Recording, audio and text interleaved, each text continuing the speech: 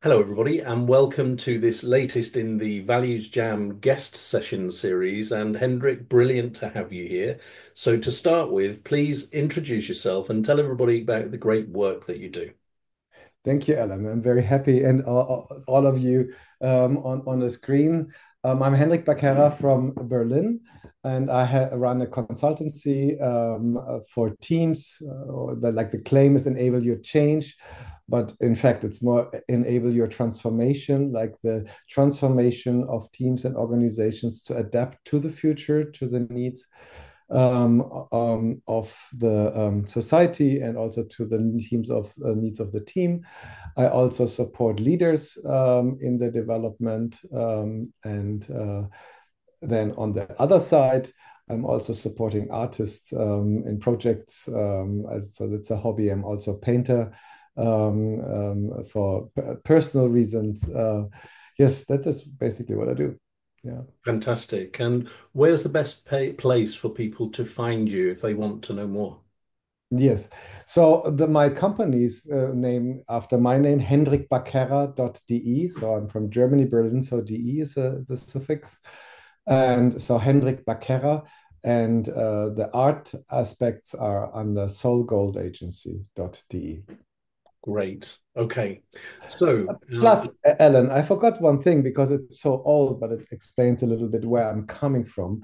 I have written several books when I finished university, and it's also out in English. And the website is called mypurpose.de, and it was the reflection about how can you create flow in your life. With the hypothesis you create flow if you focus on your values already way back then. So I wrote those aspects about 2000, earlier than 2000, but the book is still out. It has been reviewed and adapted to today, so that's also a nice place to start, I, I to love look at what I'm doing. I Yeah. love that modesty, Hendrik. You know, you introduce yourself and then you say, "Oh, and I forgot, I wrote several books 20 years ago."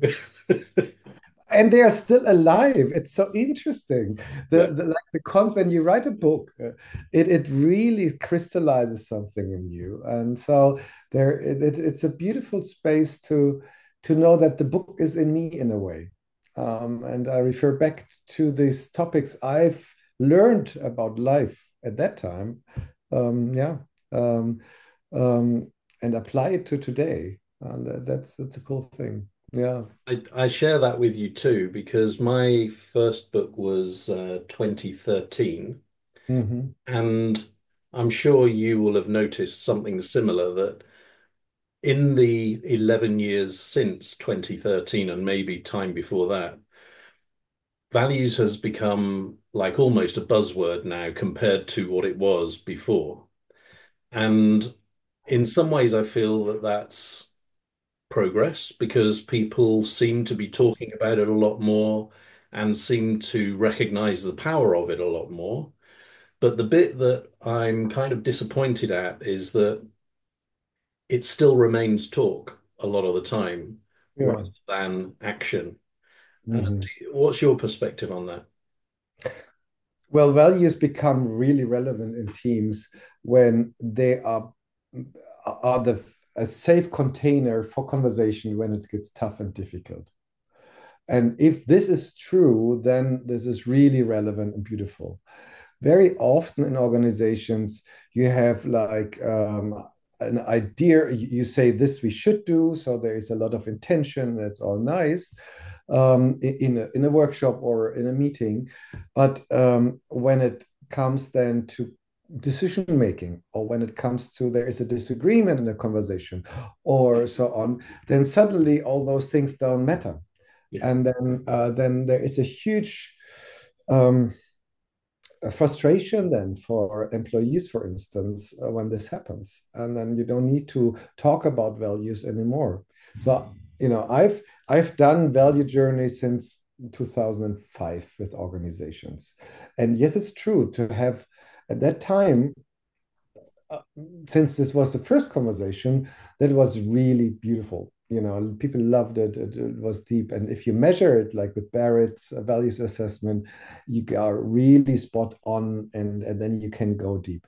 Um, and and nowadays, this has been done often, but it hasn't been implemented in the right way, or that the values have consequences. And then it becomes hollow Yeah. in a way. That is the one dimension I see. The other dimension I see right now, and that makes me very happy that I'm in the, talking about values as well. It seems the only way that we can talk apolitical with each other. Yeah.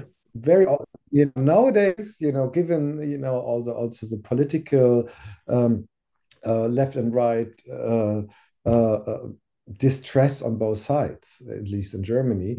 Um, it's sometimes very hard because people have very strong opinions and suddenly they really only talk at each other, if at all, or just stay in their bubble. Um, and if we manage to get a conversation on a values level, then people can still merge with each other and experience themselves as as united as they always should experience themselves. Yeah. Yeah. Yeah. So the value of talking about values is still true, and we need to make sure that this is not just, as you said, Alan, just talk, but it's actually a felt experience between people who are in engagement with each other. Quite right. Quite right. So now let me, or Yeah. can you please guide me? Wow, I'm all in games. Oh, I didn't say that I'm really into games. So Are you? how can you make Hendrik happy?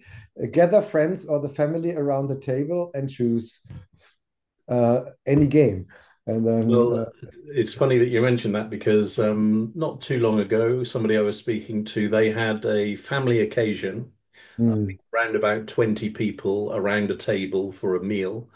And so what she did was handed out a values jam card at random mm, to each of the people around the table. mm. And then over dessert, they had to talk about the value in the context of one of the other people around the table, not leaving anybody out. Oh, beautiful. So you can use it for all sorts of things. I've had so obviously we're one to one now, but I think the largest event that I've done with Values Jam was a women's network group online for 2,000 people. Wow. And so we had a Values Jam demonstration and then breakout groups, and everybody had their smaller Values Jams. So one of the things I love about the game is that we designed it. So Lisa Birtles is the other co-founder. We designed it to be very not one dimensional in terms of this Mhm. is the only game you can play. So we encourage people to just find their own games to play with it, right? Yeah. I played, and actually, I played it with my then he was a 5 year old grandson, and so the game that I played with him was first I asked him, or I told him that we were going to go through all of the cards, and he had to tell me whether he knew the word or he didn't know the word, Hmm. because obviously this deck is for adults and some bigger words. So we did that first. Then, with the smaller group of words that he did know, I got him to force rank each time out of two. So, Jacob, do you prefer family or experiment? And so we did this, and his favorite three cards were love, beauty, and kindness. Oh, how beautiful. It makes me I get a bit emotional just telling the story, but it was just so good. And then I said to him, okay, Jacob, so let's think about love. What does love mean? And he said, I don't know. I can't tell you. So I said, okay. So what do you do to people that you love? And he said, I give them a hug. Mhm. Just so Oh, so beautiful. beautifully simple. And so much about stereotypes and male energies, right? Yeah. Kindness is his third value. Yeah. I think that's it's so beautiful. That's Yeah. So beautiful. anyway, how many Yeah. piles of cards shall I make in front of me? Maybe we have chosen one already. Yes, we do. Five. Five. Five. Okay. Okay. We So are already having picked one card, which is called playfulness, right? As a so value. now I've got pile one on my left and pile five on my right. So which Yes. number pile? Four. Four. Okay, so that's this one here. And I've got 3, 6, 9, 12, 15, 18 cards. So a number between 1 and 18. Eight. 8. Yeah. Eh, timelessness. Okay, well, let's Pretty. see how we deal with this one. So the card is Ah. openness. And the first question is, does openness mean? And also, what does it look, feel, and sound like? Hmm, beautiful. It- Synchronicity, we talked about synchronicities, and openness is one of the values which I hold dear, and which also I struggle with. How open am I really about this change, for instance, or things? But in on a very practical level, is this for me? Openness is to receive a person fully as they are and the situation as it is, and not going into mind, but more going into heart or getting into a sensation of relationship. Um, yeah, so openness has many dimensions to it, actually, right? Uh, so it feels warm, it feels, um, it has a certain softness in it. Um,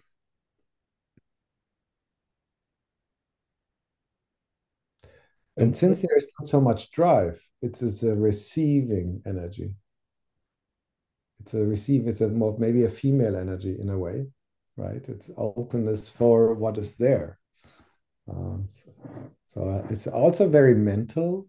On which level do I decide to listen to what we are talking here about? Mhm. Am I on, am I actually feeling or thinking through what other people are saying, or do I just compare this as my notes in my head and then respond to what I say? So true openness is live and be in the reality of the other person. What a great start. Thank you. Um, and there's some things that you haven't mentioned that come to mind for me. So for me, openness feels non-judgmental. So Hmm. it's a bit like you were saying, openness feels like not going too deep initially, to in order to find a reason to make a decision, just accepting it for what it is on the surface. When you were talking about it being very mental, I was curious about that because I was also thinking about how you can be openness can come from the heart. Yeah. Open-hearted, I suppose, Hmm. which might not marry with what is in your head sometimes. Hmm. Hmm. And then also body language. I was thinking about how openness can sometimes be very visible. So, when you meet somebody and it's the open arms Hmm. to welcome a hug, for instance, Hmm. Hmm. rather than, you get the feeling that somebody doesn't actually want to be too close to you. Yeah. Um, so then maybe then less open from that point of view. And Mm. what about images, Hendrik? When you think about openness, what images come to mind and what sounds come to mind? For me, it's a bit of a dance. Like the image was really like a I'm dancing with a group of people or contact improvisation, and then I don't know. Do you know contact improvisation where you dance in a free form? No. Everybody has a center. You connect. Then physically, could be your hand and this could be mine, and then you start to do something, move around, and you're open to every movement and so on. So it's a fluid energy. Um, but there's when we take this example of input theater, it is still there's this one connection. There's the focus goes with the other person. Right. Okay. Okay. And for me, openness, the image that comes to mind is that open arms are welcome, if you like. So not necessarily to say, come here to me, but just open arms implying that you're not putting any barrier between you and the other person. And it's an open welcome. And sounds, openness, sounds. Wonder, I can't think of a sound that comes to mind readily, actually. Um, Well, for me, it's like when you look a friend or a loved one, and in the eyes, it doesn't need to be this big, but can be a sparkle in the eyes, and then the sound, it's like a warm for me. Mm. yeah, yeah, okay. And actually, you mentioning the eyes, that's true as well, because sometimes there must be something physical, but I'm not quite sure what it is. When sometimes you look into somebody's eyes and you know that they're not guarded, they're Hmm. being themselves, and they're wanting to engage at that level. Whereas other people sometimes you really get a strong feeling that there is a shield and they're Hmm. playing a role and that's the role they have to play kind of thing. Hmm. But how do we detect that? There must be something scientific behind that. Oh, oh. Well, there's a lot to say about that. You need also to be open if somebody is more closed as a person and doesn't share so much. Um, uh, just we can't make them do this. So openness also accepting the person in who where they are. So the scientific basis I'm using often is neurocolor, like what happens in the brain and what elements are strong in the other person, and use that a lot to also to just feel what is the need of the other person. If there's an openness, there is also a need in a relationship. Um, and what is it? Where do I move? And this helps. Neurocolor helped me a lot to see the different traits of people. Okay. And there's also something about openness not being a fixed state. I think Mm, it reminds me of what you were saying about the fluidity of that dance example that you gave, where when two people meet, if one leads with openness, often the other person can become more open over a period of time. Um, and Values Jam does this, and I've learned if something pops into our heads to just share it. My yeah. stepfather told me that he went to visit my sister recently, and they have a new dog, a rescue dog that was not very well treated. And he said that he went into the house on his own, and the dog went for him, all growling, all teeth going. Um, but then when the dog knew that he was with my sister, Yeah. it became more friendly and allowed him to pat it on the head, and then everything became okay. So there's an example of where certainly that dog was not open to start Hmm. with, but when they became more confident and understood the other person, then they were able to do that. Mm, mm. So let me ask you a more concrete question now. So we've had a great opening talking about kind of openness in principle. Um, could you please share a time where you have noticed a lack of openness? So openness not being present. Mm. Many, or to a certain level. Um, but it's interesting when as a consultant, there's at times organizations want to make the teams work. And so before the workshop, we are open and discuss it. And then, of course, there is a workshop, things happen. and often they then they not necessarily say, oh, let's now debrief this. And what is the next step? How can we go deep, more open like this? But they take what they've gotten and let's now move. Now it's good. So we got the pill, that's it. And there's often not the a real conversation about, so okay, how have you shown up as leader and what could be another level of showing up, like this openness to be in a learning mode, since we had a great start, let's move it on. And there is often like a maybe the personal persona or the expectation, maybe they, because I try to lead them somewhere where they don't know where I would go. I'm not sure what it always is, but this had to happens at times Yeah. where where I would say be open to the fantastic possibilities here. Uh, um, I love the way you frame that because I'm the same. I prefer to leave openness for possibility rather than just follow a rigid plan that you knew was going to happen. mm, Um, and there's something about many people's psyche which makes them more comfortable with a known plan, known steps, known objectives when we've got to each stage. But what can often create much more value is not knowing and just creating the environment for people to flourish, right? yeah, absolutely, absolutely.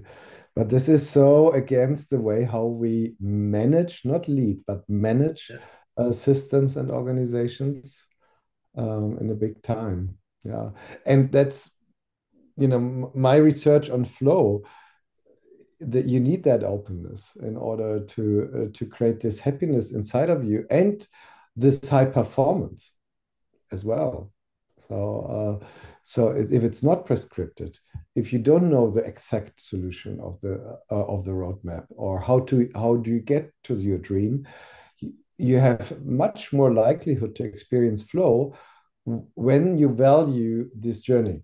If you think this journey is valuable, then you do it. Otherwise, you would say you're crushed. Yeah. Yeah, and Hendrik, you're kind of encouraging me to share one of my favorite stories that I think demonstrates this very well. I'm just conscious that I've probably used it on these Value Jam sessions before. So if anybody's listening to this one that's heard it before, then I apologize. But it's such a great story, I think, that I'm going to share it anyway. And I was, oh, I didn't hear it yet. you didn't? Okay, good. Well, I that's didn't. I didn't hear that side from it. But, so I was opening a new call center mhm, on a an estate of properties. And so I was the supplier, and I said to my client, we're opening this new call center, so we need to discuss the KPIs, right? So that was the opening. And he said to me, and I'm just going to use simple numbers to make the point here. He said, well, the existing call centers are operating at 70%. So we need to be a bit more than that. And as long as we're better than the existing, I'll be happy.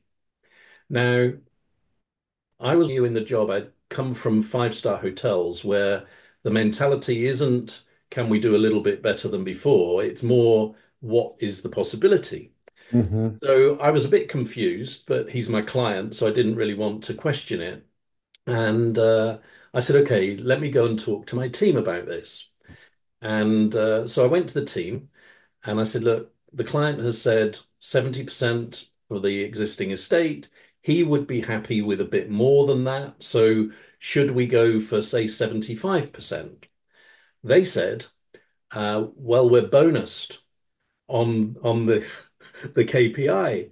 So instead of 75, could you negotiate and maybe we end up at 72 or something like that? So now I'm even more confused. I took a couple of days to think about it, and then I decided to go back to the client and I asked him, was he open-minded about a suggestion? And he said he was. And so I said, what I'd like you to do is accept no target for year one in the new call center. And I also want you to guarantee the team bonus for year one. And I want us to see what is possible. Mm. Now, fortunately, he was quite a progressive leader and he agreed to this. And 1 year later, we had recorded 95%. Super. I just, it What makes, a fantastic example of excellence and thriving, and how control or safety can limit what is possible in a team. And yeah, I guess that the employees in that call center were more happy too. yeah. And can you imagine if we had done what either he or the team wanted to happen? Yeah. We would have got to the end of the year and maybe achieved 75%, and Mhm. everybody would have been pleased with themselves. And yet, we would have Mhm. been 20% short of what was possible without knowing that. Mhm. Mhm. I think this is a good and story, and it's very true to a lot of situations which we as humans now facing, I believe. When it comes to sustainability or so, we are now targeting it. If you really would go for this, let's push it all the way what we can. I think would be so much faster. Yeah, and it's like you were saying, just I think you said it shows how targets can be limiting, right? Yeah. Because people generally will find a way to deliver the least that is possible in the situation if that's the way Mhm. that they're being managed by the system, if you want to call it that. Yeah. Yeah. And only because you can measure, and there is such a focus on numbers or visibility and numbers, um, which is good. But if you only go on this, a lot of what's happening in systems is not measured, or you can't measure it really. And then there is an optimization happening, which is not soulful, Yeah. really. And this is, when I talk about values, I think we talk about soul to soul connection very quickly. Mhm. Uh, So with openness then, we've talked there about openness to the unknown. I'm just wondering what other dimensions of openness there are. So earlier, I think you talked about openness to um, kind of the emotional state of somebody else. mhm. We've talked about openness to the unknown. What other dimensions are there? Well, for me, like openness also to inspiration, so to something higher in a way. So be guided by whatever we call it, force or energy. Um, to understand or this idea that we are not little islands, but actually we are all connected, also energetically in several forms, even though the ego will never see that, and it's not able for the ego to see this. So openness to that truth. If Well, can I quality, is it a truth? I don't know. It's a felt experience with other people, and others share it as well, but maybe it's also a good story. But it's a lovely story, and it makes me more shine, and others too. So I don't know. It's a open Yeah, openness to not believing your own story. I think it's a huge one. We are so strong in building up a story, and the older we get, the story becomes more solid, and openness to let this go. So also openness to not take yourself so serious. I think this is also a good one. So more focusing on oneself. Um, I think all of those things that you've talked about, there's something common there. It's about, whether it's what we know, whether what we believe, whether who we think we are, it's all of that kind of known mhm, versus the what we don't necessarily understand or know, mhm, can explain. So that's coming through for me as something about openness, that willingness to embrace what you don't know or can't explain, perhaps. mhm, mhm. So the ambiguity, so a willingness to embrace. ambiguity. I don't know. And even the truth that the other side, like the othering, other person may be true too. Maybe there are two great truths in the room and they are contradicting and both are true. Yeah. Maybe this, I've seen several situations about a great wisdom knowledge. And then I hear this say, yeah, this is true. And then the next person says, but this is also true. And suddenly you see there are so many different aspects to this. Yeah. Have you seen? I'm going to try and explain this. It's a graphic. So imagine that you're looking into the corner of a room, Hmm. and between the two corner walls is a cylinder. Hmm. And what you can see projected onto each of the walls is the view of the cylinder from one side, which is the side of the cylinder. So what's projected onto the wall is a rectangle. And then on the other side, it's from the point of view of the circle at the end of the cylinder. So what's projected onto this wall is a circle.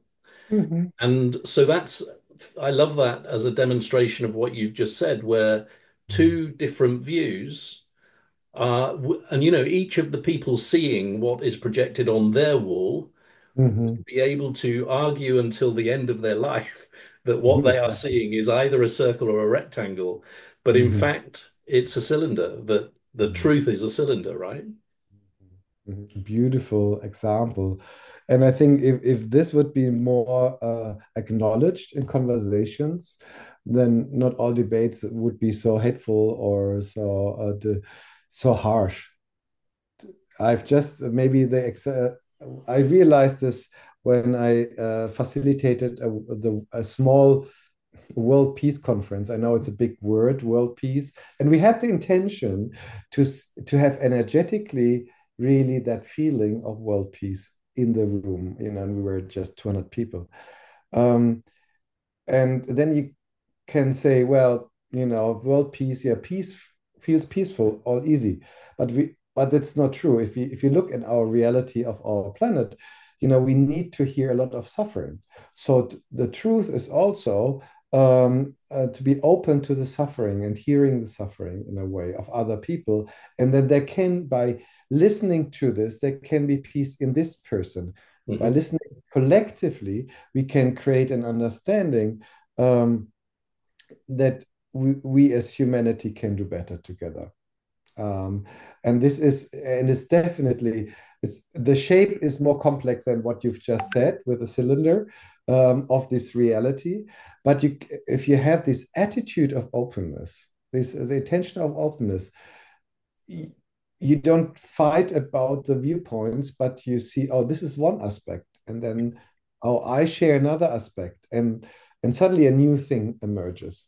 Yeah. Um, and that's interesting when I do this in organizations. When we go deeper and they're really open, suddenly they stop this need of, so what do we do next? What do we do with this? So, but they're curious to find out more the other side. Mhm. The And when you were typical thing, yeah, the production versus marketing, or they like to fight, they're doing all wrong, but when they're in one room, suddenly they can listen to each other's stories. yeah, But you need openness for this.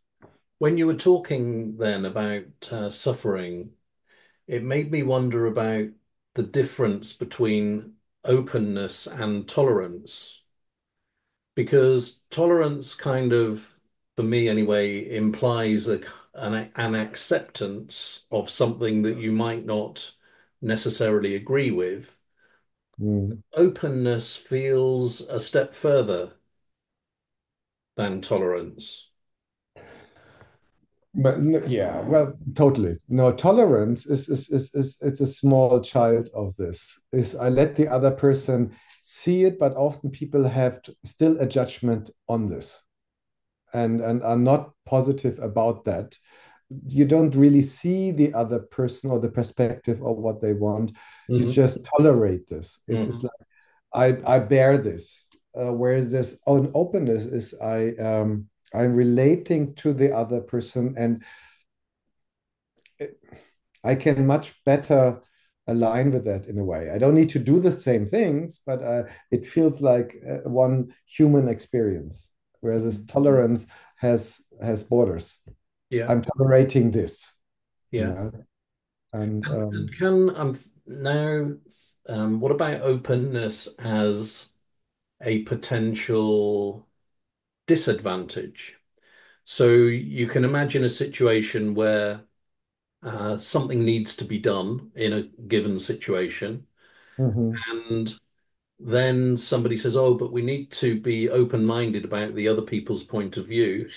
mhm. And so then a big discussion happens, and before anybody comes to agreement, the situation has passed, and Yes. whatever has happened has happened. Totally. My background is consulting, so I've worked for McKinsey as well. So high pressure cooker, very fast, very quick, very efficient. And the same time, I try to be open there. So I can tell you, I know that's tension a lot, and so there is. So when I facilitate open dialogues and conversations, there is a red line, a red thread going through this, and there is a mental aspect in me where I say, "Do is this now the time for an open conversation, or do we now me as a facilitator, I make now the decision to let not open that conversation, but let's move them on and then have the conversation later." You need to say, the call for everybody speaking up and all the time can also be avoiding of the real experience.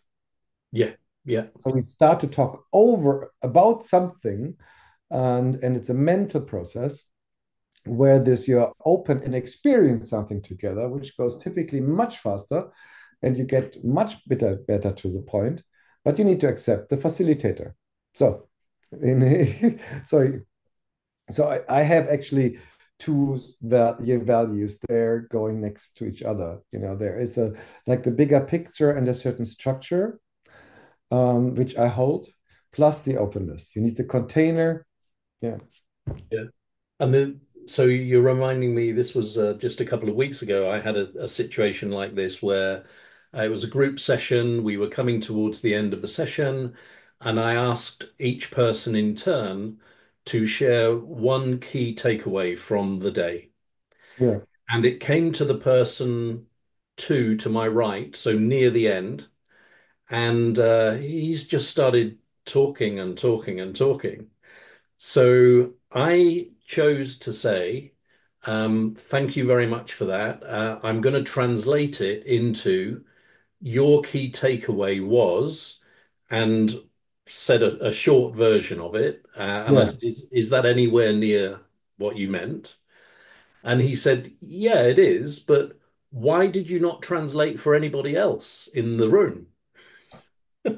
And it was by this stage we had had a very good day, and the relationships between everybody was very warm and open and accepting and quite fun as well.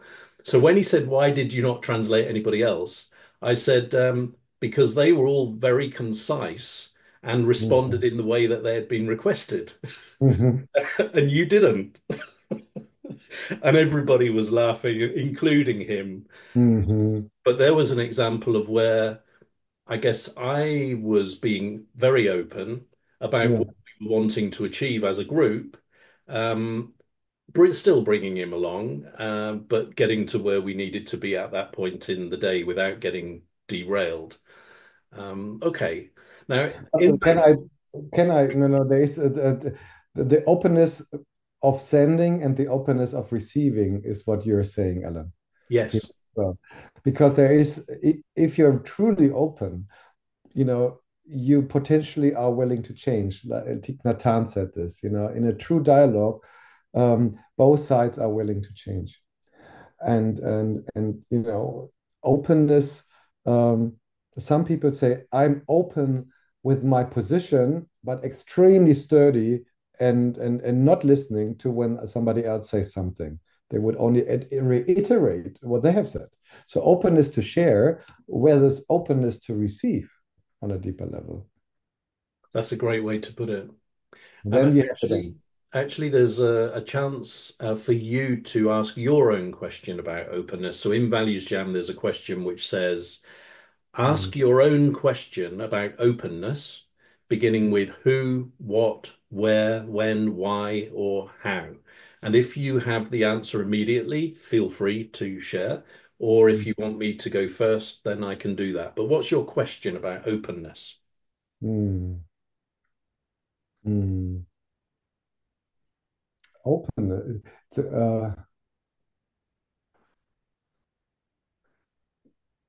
W- that's I don't have an exact question for you now about openness. Is mm, mm, good. That doesn't come to my mind really. Is can you ask a question as well? Yeah, I can. So a question that comes to my mind is when have you Uh, when have you felt that you were justified in not being open? mm. You mean not open to all arguments, for instance? Well, this is it's also a personal story in me because a little bit in the family system as well. The openness for certain arguments which diminish the drama in Germany on the Second World War and the Third Reich and so on. I feel very justified to not be open to that argument, for Okay. instance. Yeah. And so there's something here about openness when it contravenes what is important to you or your values, maybe. And the Mhm. other example I can think of is when the outcome might be harm to somebody. Mhm. So I can imagine a situation where you would choose not to be totally open if you felt that somebody might be at risk as a result of that. Mhm. Mhm. But then I guess the question is, in whose view are you making that? Well, it's obviously your own, but some people might not have the same point of view, right? So Mhm. I'm just trying to think of a practical example to ground this. Mhm. Um, so let's say you knew that a friend's child had shoplifted, Mhm. and the shopkeeper said to you, I think you saw that young boy or girl take something from the store, didn't you? And the question is, do you admit what you saw and risk your friend's child getting into trouble, or do Mhm. you not? Mhm. Which comes then is loyalty could would be then the other value, right? And Yes. are you more loyal to your friends Yeah, and so openness to the situation? yeah, that's a great way to put it. So in that case, maybe loyalty trumps openness, Yeah. or um, if it was really important to you, maybe I guess you wouldn't be able to say to the shopkeeper, "I need to think about this. I'm not sure what Mhm. I saw." But Yeah. I'm thinking I would want to speak to my friend quickly Hmm. and agree what we're going to do about this because it's absolutely not right. But also it's their responsibility as the parent more so than my responsibility. Um, wow, that's a dilemma.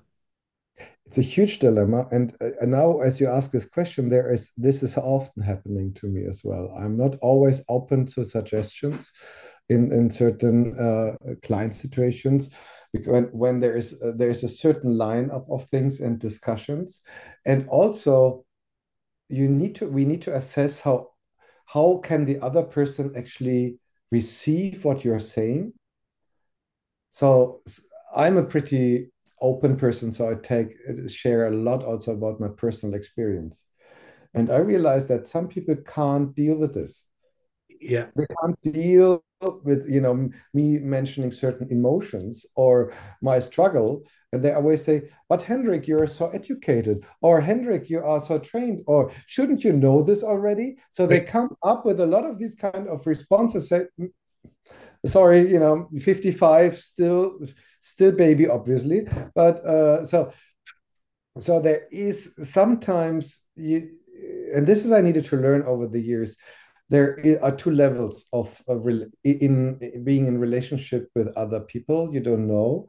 Like, there is this formal first level, and there is a certain openness, yes, but it doesn't go so deep. I think, the Brits are perfect in this. A Yeah. beautiful, elegant, yes, but not deep. So whereas, as a German, when somebody asks me how are you, I give you a long explanation what's happening in me. Well, I gave before, then I learned is no, that's not what they're asking. Yeah. So, and I don't want to actually share because there is an emotional response to them from other people. Do I really want this now? So yeah, so openness and moderation in a way. Um, Yeah. Maybe I share another situation. I have talking. We talked about climate change and all this. Yeah. And I'm connected to a lot of people who are beautiful speakers on this topic, and they're sometimes for 20, 30 years in this market. They know this exactly what's happening there, and warm, and they're open as well. But the real openness comes when I speak to them behind a video, behind a public meeting, and so on. And they share their true frustration about the whole situation on the planet. They wouldn't share that, in the public speech, really, because they want to engage and don't scare people away. And so it's very conscious what they're doing. They're friendly, they don't try to scare. But if you are with them on a beer in private, they show a different picture. And I think this we also need to learn that people have different um, have different aspects in their lives which I can share with you. So what we're coming to here is that at the beginning of the conversation, I think we were moving in the direction of course, openness is a good thing to have, Yeah. and everybody benefits as a result. And now we're actually coming to the realization that you need to temper that with an understanding of the impact that it might have in certain situations or for certain individuals when Mm. you're displaying that, which I think is a really fitting time to bring this values jam to a close. And there's always one final question, Right. and it is, what are you encouraged to do differently about openness as a result of our conversation today?